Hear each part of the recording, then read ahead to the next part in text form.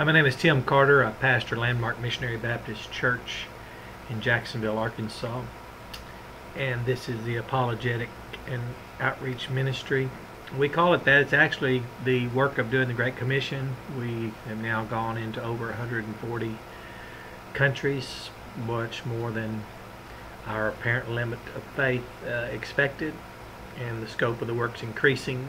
And we're trying to keep up. Another book publication forthcoming on the book of Romans. It appears in the Calvinist Arminian banter they seem to have a flummox, several in the book of Romans.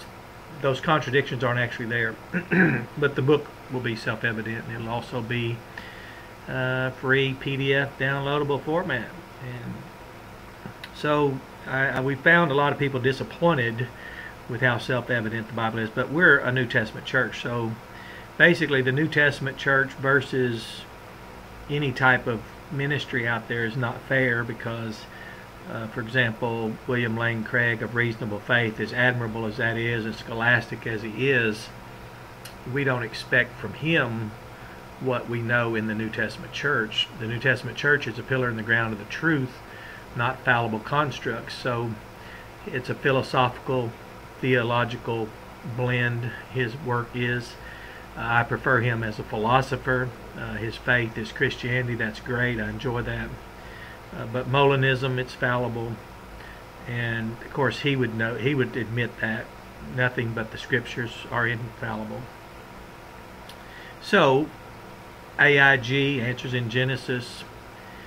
This has been very unusual because the New Testament church is the pillar and ground of the truth. Christ is the head of our church. Holy Spirit, comforters here with us.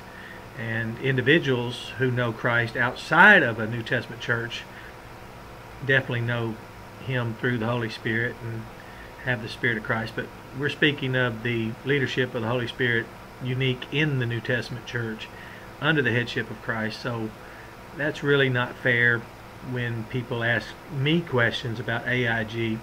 Jesus isn't the head of AIG. Holy Spirit wasn't sent to come and work alongside Parakletos, call alongside to lead and guide the AIG, Answers in Genesis organization, nor any other thing like that. So it was very interesting when I first was accused of being an old earther. And the religious mind, it's always in flummox. It can never be single. It can never be united, and that's just the nature of an unredeemed, unregenerated mind. So I responded, "What's an old earther?" They said, "Well, you said you believe the gap theory." I said, "No, I said there were more than one gap theory.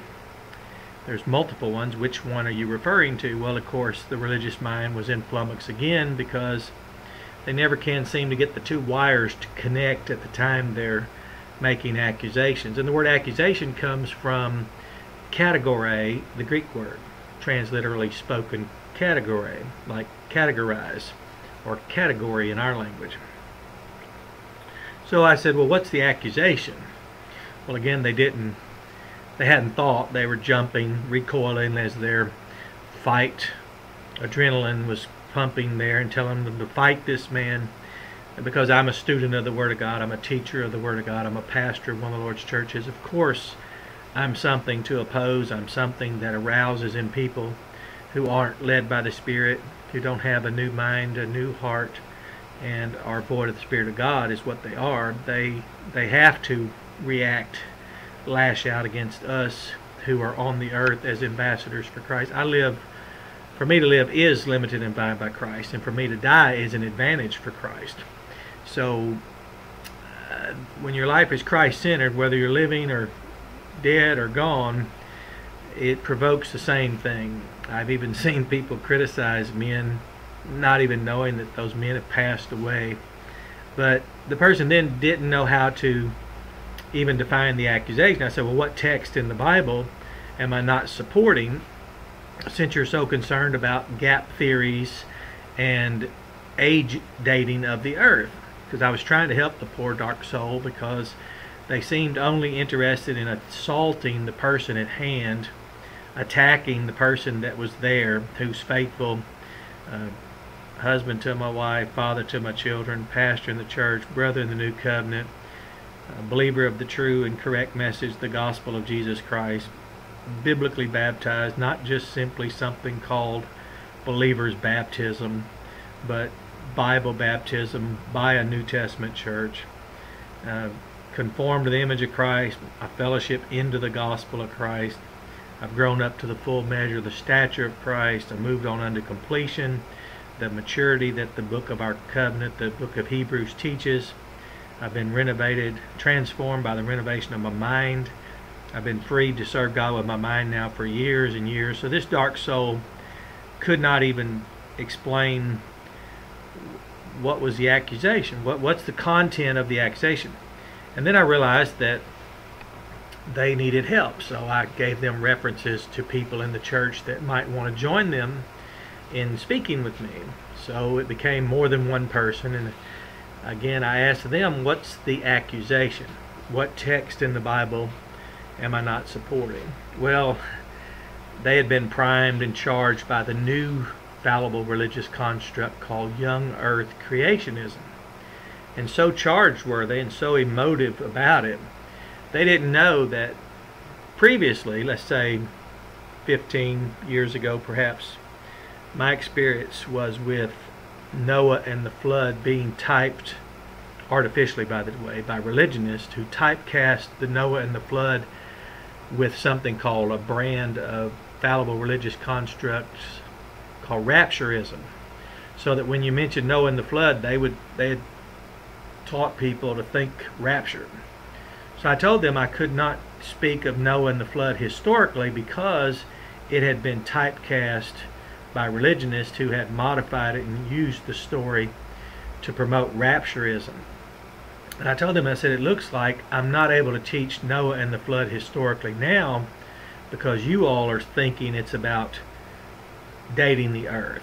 Well, of course, that really perplexed them and they were more confused than ever. I said, well, since Noah actually lived on the earth, since the flood actually occurred, since the Bible itself includes that account, the Noahic covenant, I asked them, did you ever hear about Noah and why he was on the ark with his family and no one else? Well, no. And I asked them if they'd ever heard about historically a man named Peter the apostle. Well, of course they did. I said, well, did you know his letters are real, actual letters? The first and second letter of Peter? Well, they said, well, of course they are. I said, well, did you know in 1 Peter 3:21 the Bible typecast Noah and the ark by referring to our baptism that we as New Testament churches exclusively and uniquely practice called anti-typical immersion? They said they'd never heard of it. I said, well, because the scriptures that we, the New Testament churches, teach and practice as actual history, knew that Peter was a real person. He was an apostle who followed Jesus. People in those days, there were actual churches, just like there are today, called out bodies of baptized believers covenant together. Now they're a little bit dazed because they were thinking that they were teaching Noah and the ark historically. I said, not when you use it for something that is not what the Bible teaches, because now you're taking a historical event or a person or a character or even an ark or the flood event and you're typecasting it for your own purposes. Well, then you have to abandon the Bible that should be read as history in the New Testament as well. So they said, what are you saying, Pastor? And I said, well, as a pastor of one of the Lord's New Testament churches, the New Testament church has the truth and is the pillar and the ground of the truth. So I said, AIG, Answers in Genesis, is an organization. It's led by a theme park director, a man named Ken Ham. Ken Ham has typecast the ark, and he's asked, should we read Genesis as history? It's just that it's like a red herring. It's a distraction, because should we read the book of Genesis as history and then forget about the letters of the New Testament that were written so that God's people would know about something called anti-typical immersion? And they just looked at me. I said, well, did you know that Noah was saved through water? well, Brother Carter, we don't believe in baptismal regeneration. I said, well, I did not say Noah was regenerated through water. They said, oh, well, Brother Carter, we believe it's symbolic. I said, it did not say Noah was symbolically gestured through water. It said Noah was saved through water, delivered from the tyrannical hordes, literally, historically, if people would read the Bible as history. And I said, what do you think it means when it says that we, in like figure, we, according to antitypical immersion, are delivered? And they had never heard, because they were not taught to read the Bible as history and historic Christianity. They were not taught. So they were taught and fell for an old trick, similar to when the rapturists captured and typecast Noah and the flood and said, look at Noah and the flood if you want to understand the rapture. And you're like, there's no connection to the letter to the Thessalonians in the first letter of Thessalonians, as it's called, in the 4th chapter, the 17th verse. It speaks of we which are alive, the living ones, the ones who are remaining around, will be seized away simultaneously together with them, speaking of the dead in Christ who were raised first.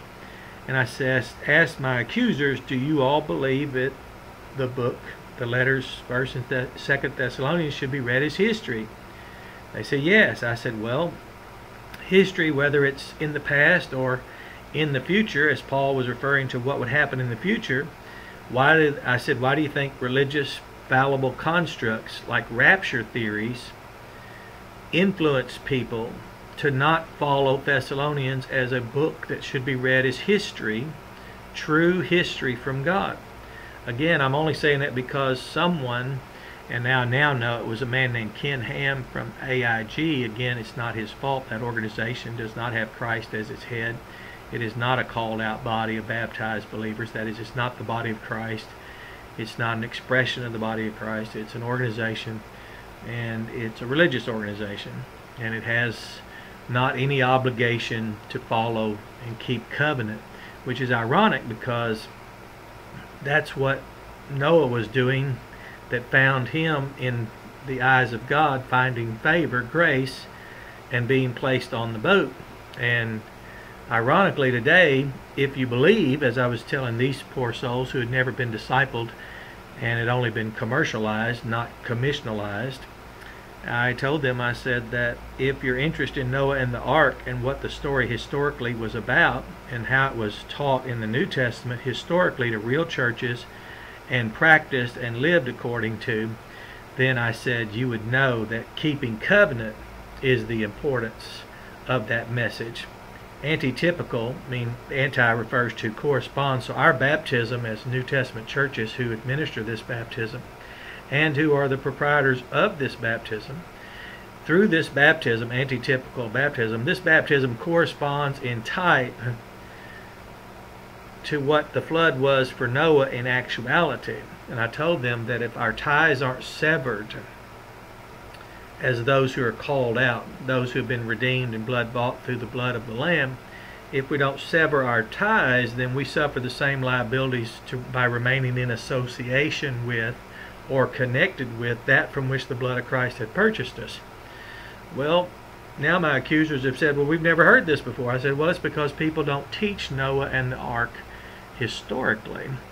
They don't teach it as a historical narrative, because after they're finished with what they want to use of it in the past, they recently, as I know in my experience, it was maybe a dozen or 15 years ago, you couldn't talk about Noah and the ark without it being used today, not for the historical purposes of the New Testament letters and the teachings of scriptural baptism and the prevalence of the Lord's churches and the keeping of covenant today with God and His covenant community, which is only one covenant people. So the whole historic narrative of Noah and the ark was lost because they made it about rapturism. And I was accused then, when I would talk about Noah and the flood, especially if you went to Matthew 24, you couldn't talk about Noah and the flood and as it were in the days, because ironically it's just like it was in those days. Nobody wanted to be keeping the covenant. Nobody wanted to be upright in their generations. No one wanted to stay left out of the crowd and which way the mainstream was going. Everyone was interested in rather doing their own thing. So I would try to teach about the implications of the days of Noah, and all they could talk about was rapturism. And I said that's a concurrent event if you believe the letters 1st and 2nd Thessalonians should be read as history. And I told them, you all are very big on a man named Ken Ham, the director of a theme park, the leader of a AIG organization, but you're not very receptive and respectful to a pastor of one of the Lord's New Testament churches. Christ is the head of this organization, the church, which technically is an organization. We're a living body, the body of Christ, an organism, if you will, under his headship, accompanied by his Holy Spirit, that is, as the Comforter, being led and guided into all truth, not truth to be expanded upon, that is, we have all the scriptures and that has been provided us, but led into those scriptures to regard them. So then I told them that now I can't talk about the antitypical immersion, which is essential to severing one's ties to then participate in the covenant keeping, which is about Noah and the ark. And I said, so we are still as we were in the days of Noah. And I haven't figured out what the accusation is, because Old Earther, I had never heard of it until I asked them, had they not heard of the new Young Earth movement, they would have never had a concept to accuse me of Old Earth, which shows the irrationality of it all. But it is true that the debate about insisting on Young Earthism is exemplary to the fact of as the days of Noah, because just recently, a dozen years ago, you couldn't talk about Noah and the ark without rapturism, and I was like, baptism. They couldn't hear it. They were not interested in covenant keeping, and they weren't interested in the covenant keeping practices of Noah, which are historical realities. And so I asked them, I said, you're saying it's important to read Genesis as history, but not to read the remainder of the Bible as history?